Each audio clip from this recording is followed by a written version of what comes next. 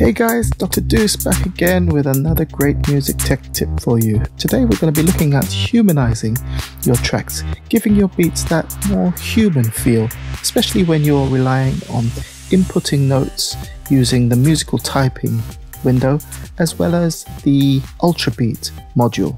Okay, so let's get started. Now, for many of you guys who don't actually play keyboards, you often have to rely on using the mouse pointer to draw in your notes, creating your chords, or even the musical typing module like this right here. For others of you who don't have a keyboard or some sort of trigger pad to input your drums, you rely on the Ultrabeat module, which is also a great tool. However, one of the limitations of using these techniques is velocity and feel. If you want to create that sort of live feel, just kind of humanizing your production, then these methods are somewhat restrictive, but I'm going to show you how to get around it. Okay, so let's start off by looking at a very simple kick and snare pattern done in the Ultrabeat module.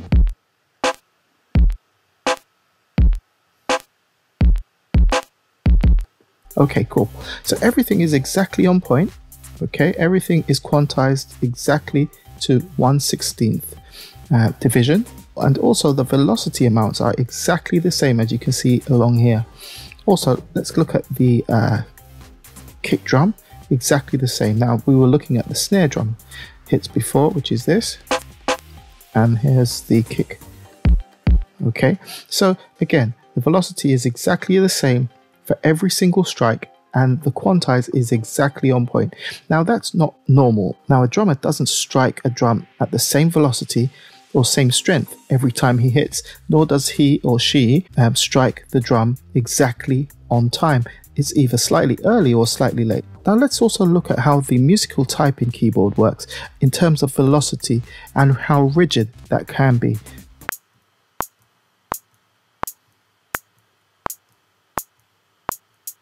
Now let's look at the velocity amounts. If we were to double click here, now by clicking on this icon, we'll display the velocity amounts. Right, and as you can see, all the way across, the velocities are exactly the same. Often, once you guys have finished putting your hi-hats in, you've got your hi-hats quantized to a 1/16th division. Now what we're going to do in this tutorial is show you how to loosen things up, how to make things a little bit more live sounding, just to add that extra human feel. Okay, now this is a very simple 4-bar loop I've recorded with a kick, snare, hi-hats, shaker, tambourine, and a simple 2-chord Rhodes pattern. Okay, have a listen to it in its dry mechanical form.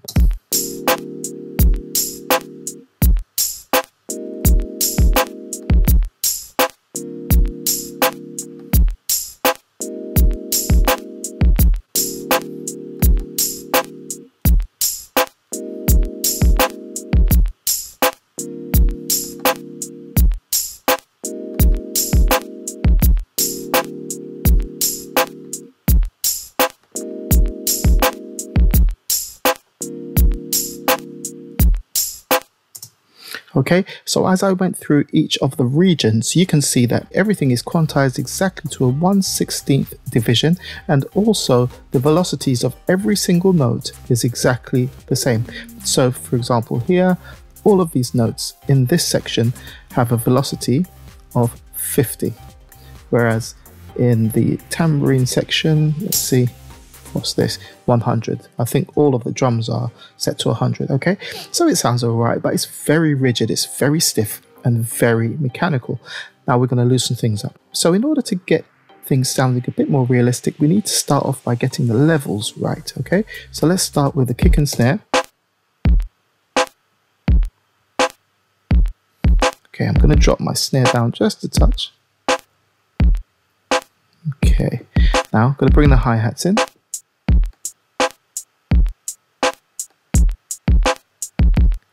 Okay, and now the shaker. Okay, let's back that off a little bit.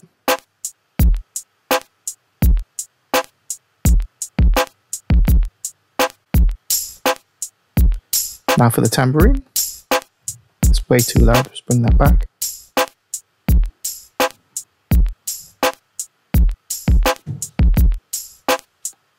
Okay. There we go. And now for the keyboards. I'm going to back this off a bit more background.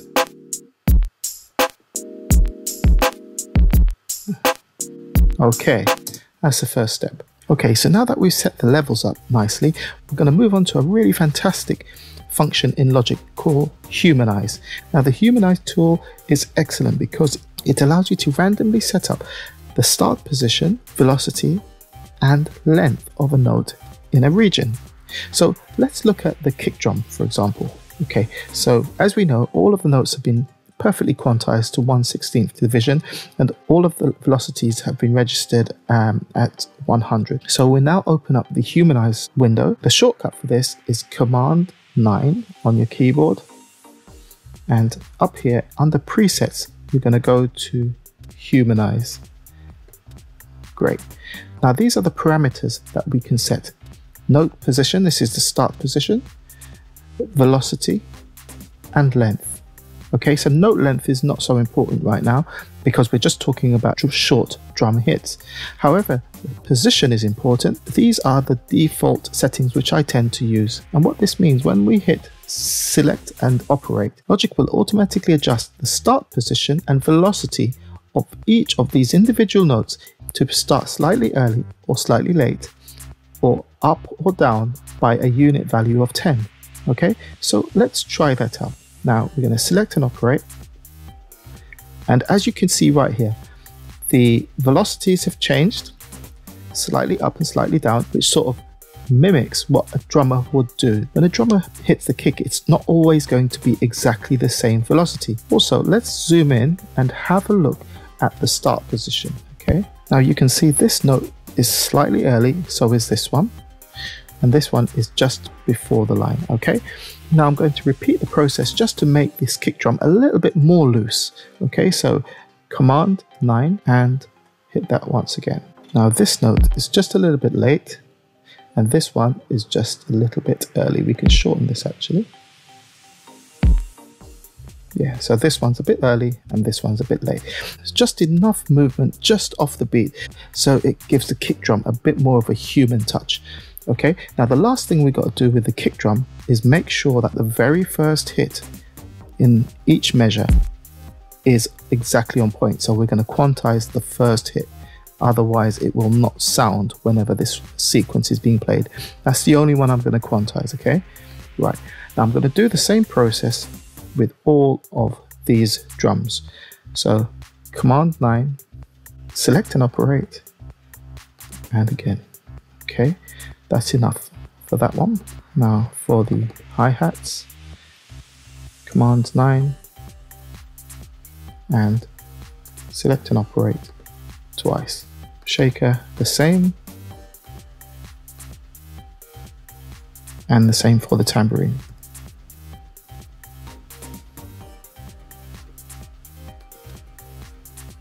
Okay, now this time let's have a quick listen to the keyboards on their own just to see how they sound before they've been processed.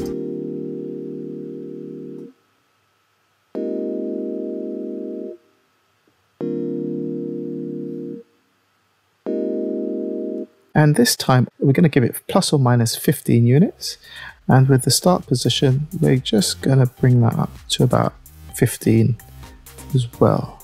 Okay, now let's try that. And again, let's see how that sounds.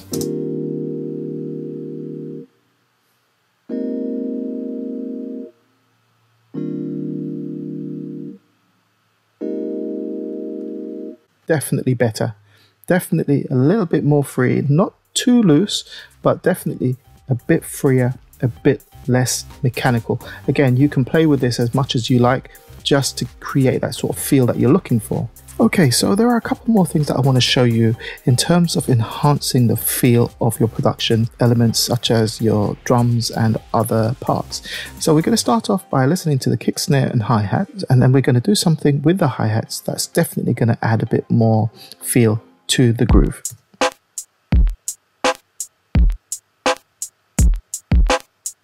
Okay, nice and plain. Now this time what we're going to do on a hi-hat track, we're going to insert a tape delay, and this is your tape delay, just plain old tape delay.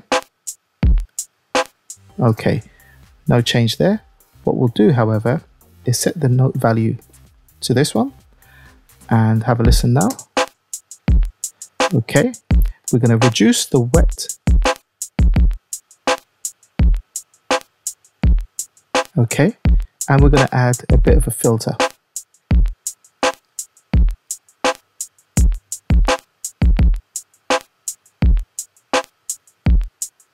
Okay,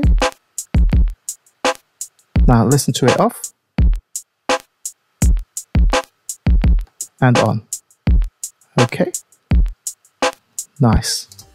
Okay, we're going to do something very similar to the shakers, and this time we're going to use a stereo delay, but let's listen to the shakers as they are before processing.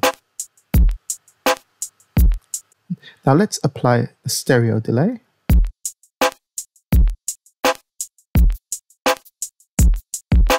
Change these values and filter.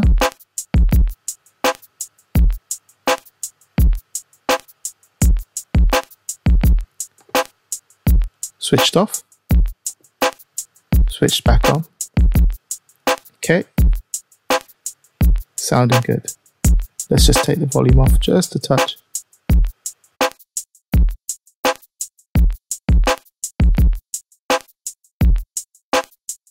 Now for the tambourine, same technique. Adding a stereo delay, and I think we use the same settings as we did on the shaker. And let's have a listen with the tambourines on their own. Now with the stereo delay.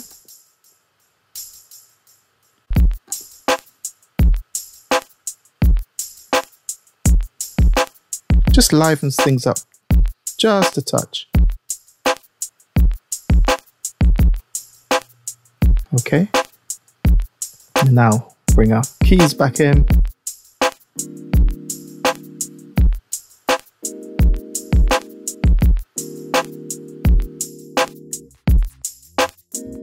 Now those techniques are really simple and definitely add a bit more looseness, a bit more feel to these drums and this keyboard part. Now the main things to remember is make sure you set the levels up correctly so that there's a good balance between each drum part and the other instruments in your set. Okay. Secondly, use the Humanize function, which you can access by using Command 9, or if you were to right click on a MIDI region, go to MIDI and then MIDI transform. In this list, you'll find it down here, Humanize. Okay. The other thing you can do is apply some very subtle delay settings to things like hi-hats, shakers, and other simple percussion parts, which also add a nice flavor, a nice feel to your production. And again, things like keyboard parts and stuff like that, you can apply the Humanize function to add that human feel to your work. Okay, I really do hope this tutorial has been helpful to you, and do remember to comment, subscribe and like this video, and I'll be back with more real soon. Thanks for watching. This is Dr. Deuce. I'm out. Peace.